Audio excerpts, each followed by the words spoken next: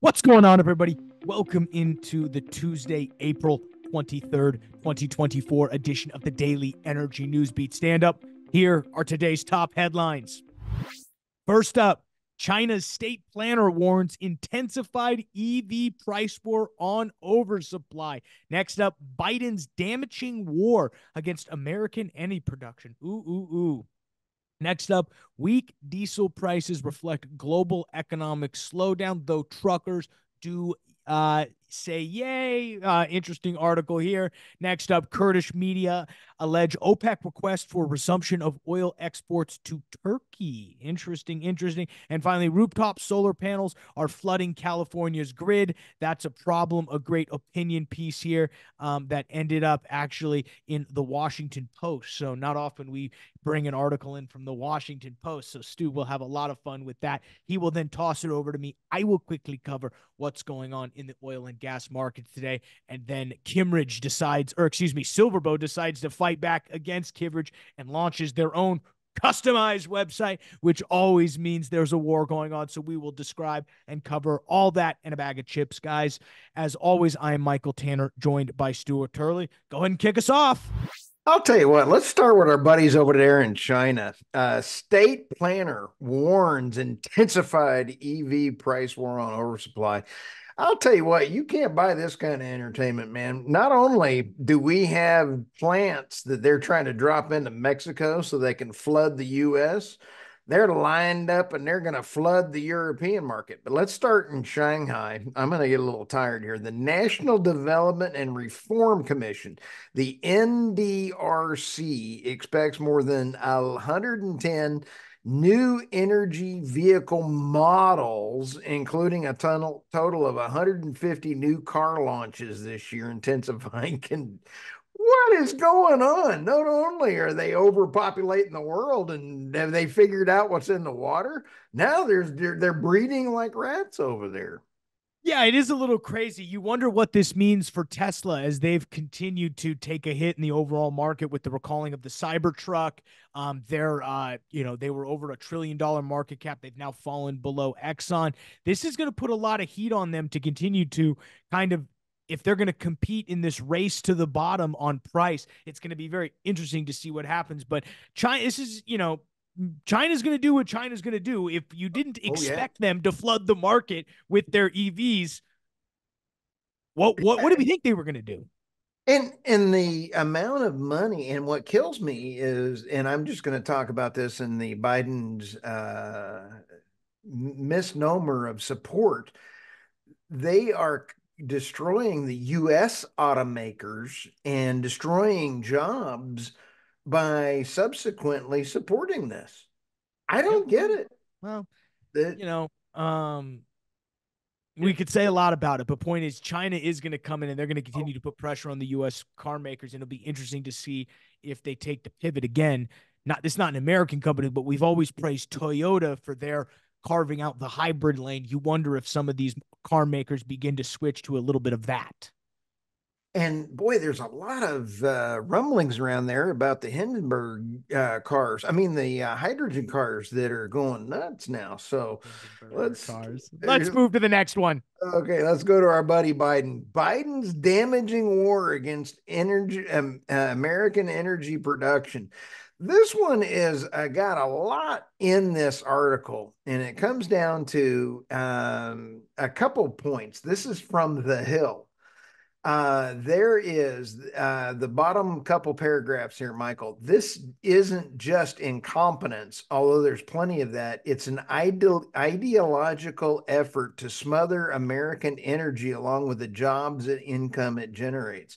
There is a boom in oil production by waging war against it. President Biden could make it more resilient, could make us more reliant on OPEC, Venezuela, and Russia in the years ahead. This is coming up into a lot of different things. The LNG ban that you and I talked about is just absolutely part of this. And it is also in the geopolitical things. Think about the economy. If we could help our own environment by getting rid of coal, yay, from a standpoint of going to natural gas, well, if we make more natural gas, we can export more, and it's already dirt cheap and better for the environment. Yeah, no, you're absolutely right. Again, the devil's advocate here is that everyone's making money right now at $80 oil. Right. There's a lot of activity going on. The and we're about to cover specifically the diesel prices. Finally, diesel prices have come down to a specific level, because I love how the title of the next article implies that low diesel prices are somehow bad because that means growth isn't happening. Well, it also means we can transport things a lot farther and for cheaper, and we see lowered inflation. So some of this is a little bit of topsy-turvy. Yes, we would all love President Trump to get elected, Well, but he's going to massively lower oil price just by the effect of having his hand on the lever. And that's going to, these revenue, all this revenue that we're making right now may go away. So it's weird. The war on oil actually makes it more valuable. yes. Here's the problem with this, though. This is a downstream article. And the next article you bring up is weak diesel prices reflect global economic slowdown. And here's part of this. Reuters, John Kemp wrote in the recent column that institutional speculators were selling their diesel positions as prices began to decline. That decline, for its part, is a result of the global trade flow adjustments after the string of ship attacks by the Houthis and the Blowfish over in the Red Sea. Here's part of the problem: is the deindustrialization in many parts of the world is attributing for this. In the March reading of the U.S. Purchasing Manager Index, um, now anything over 50 is a sign of growth, but it is disappointed as it stood at 51.9 while forecasts had been different. In Yeah, Europe, it is totally different. no, it's totally different. But weakness in diesel demand. Again, I love Bloomberg is a nice little section down here. Bloomberg has also suggested that the weakness in diesel demand and prices may be temporary occurrence, very similar to the tightness in the market last year, which prompted analysts to warn about potential shortages, which recently a 6 month. Luckily, that tightness didn't really happen, which is good news. Though we did see higher fuel prices get passed on to consumers, contributing to inflation, a la the fact that it costs more to transport. So I think there's this weird balance that's going on right now, and I think we're seeing it play out right now. You bet. Uh, you mentioned something, Michael, and I just want to say that the Biden administration regulatory and energy policies, when they go ahead, they are going to pull more out of the strategic oil reserves. The salt domes and the strategic oil reserve infrastructure is failing because you cannot leave those. It's about to happen. So anyway, that goes back with that other article. Let's go Yeah. to the Kurdish media allege OPEC request for resumption of oil exports to Turkey.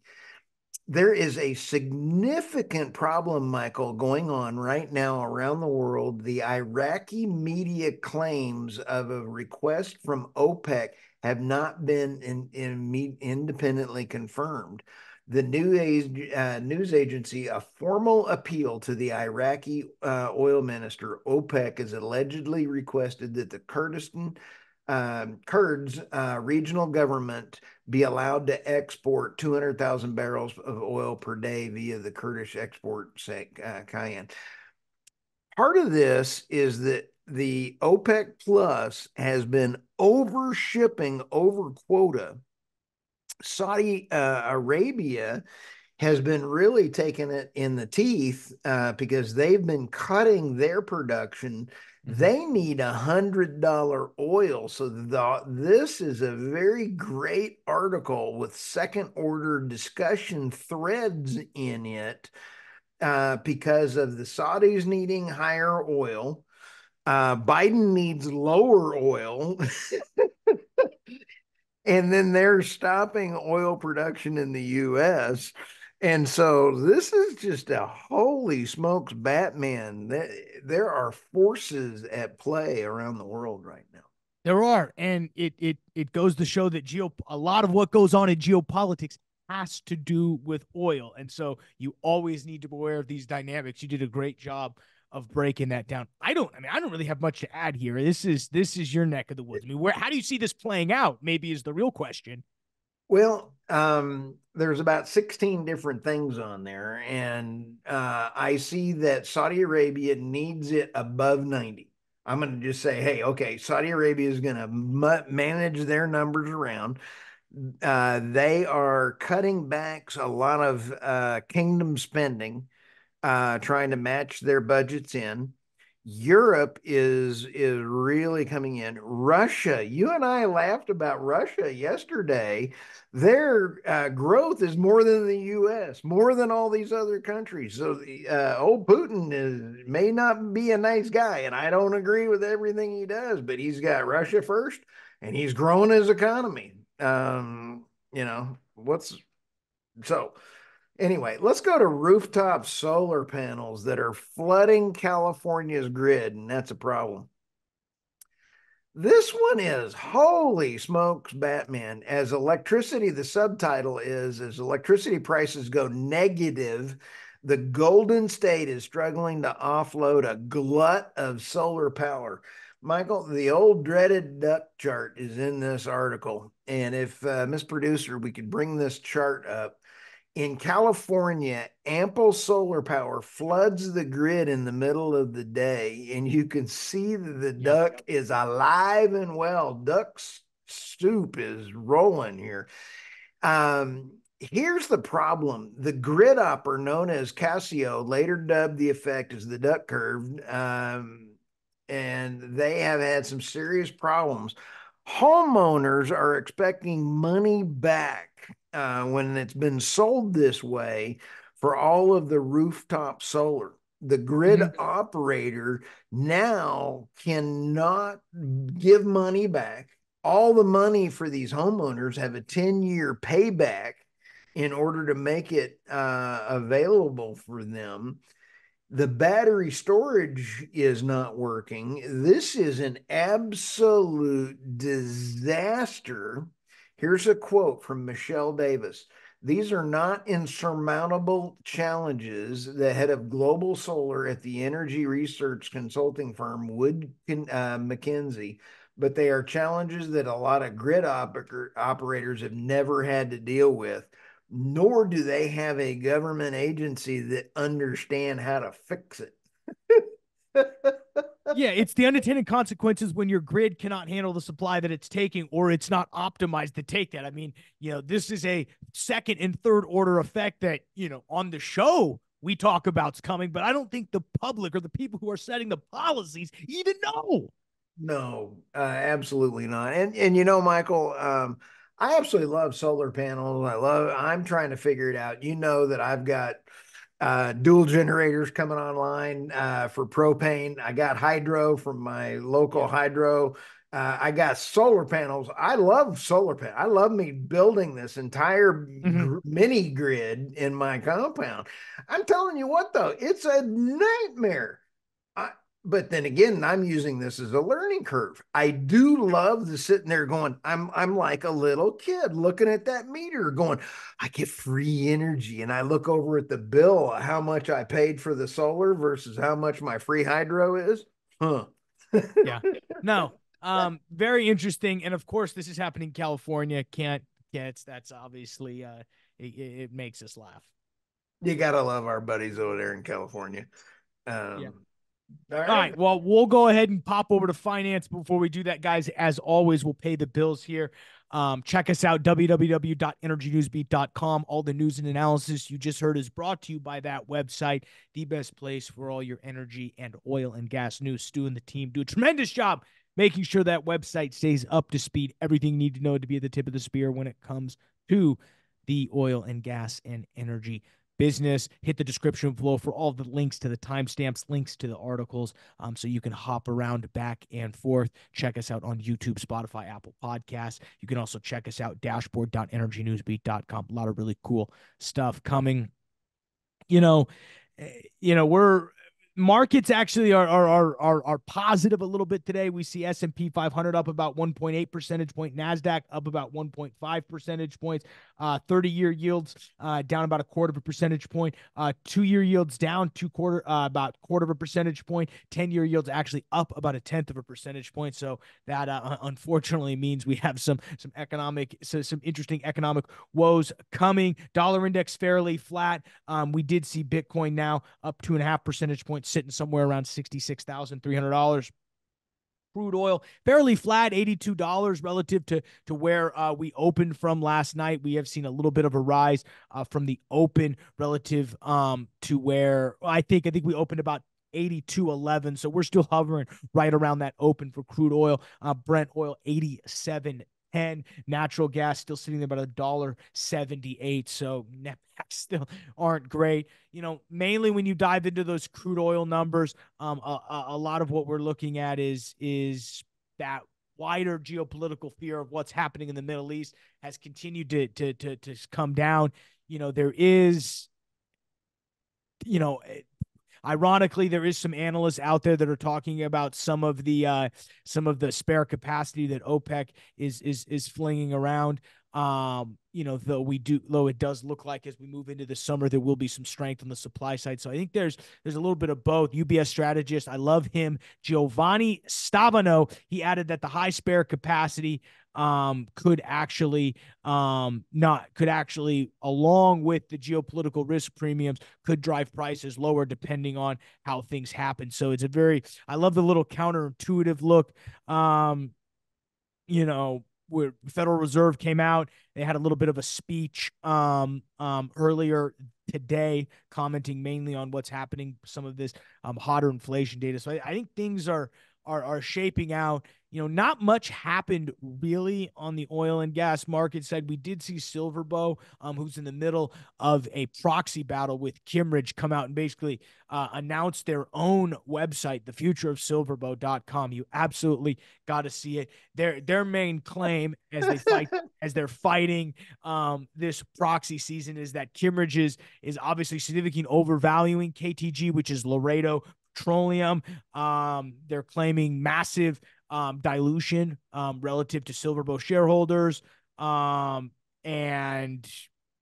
again, they're convinced that Silverbow or they're convinced that the KTG assets, which is Laredo Petroleum, are much lower quality. And that's what's hilarious. They were told, and they say, if we go to this Future of Silverbow site, you can go look at this pretty advanced I wouldn't call it an infographic. I would call it a slide deck where they basically say, they really call out Kimmeridge. This is absolutely hilarious. They say they've attempted to engage with them multiple times. This was hilarious. They were told by Kimmeridge not to participate in the Laredo auction, which is interesting because that means, circling the wagons there. You could go through and read it all. I'm not going to sit up here and show for Silverbow because I do think the underlying question going on here is, has Silverbow's management actually maximized the value?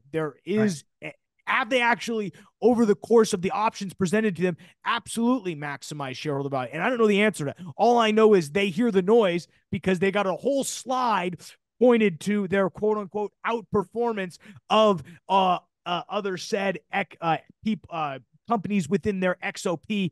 If you go take a look on that future for Silverbow. Now, the real question is, this also assumes dividends reinvested when received. You don't know how they break that number down. They claim, since 2011, they're at 500% outperformance, whereas relative, the XOP is only 372. So super interesting to see kind of how they break that down. Again, they don't want any part of this, and they're making very public they'll fight to go back. So Question: how will this end? I don't know. I do think we need to get a deal spotlight recorded on this. So I'm going to be, if anybody listening to this is fairly familiar with what's going on with the Silverbow KTG stuff, please let's get a deal spotlight recorded because this could be super interesting.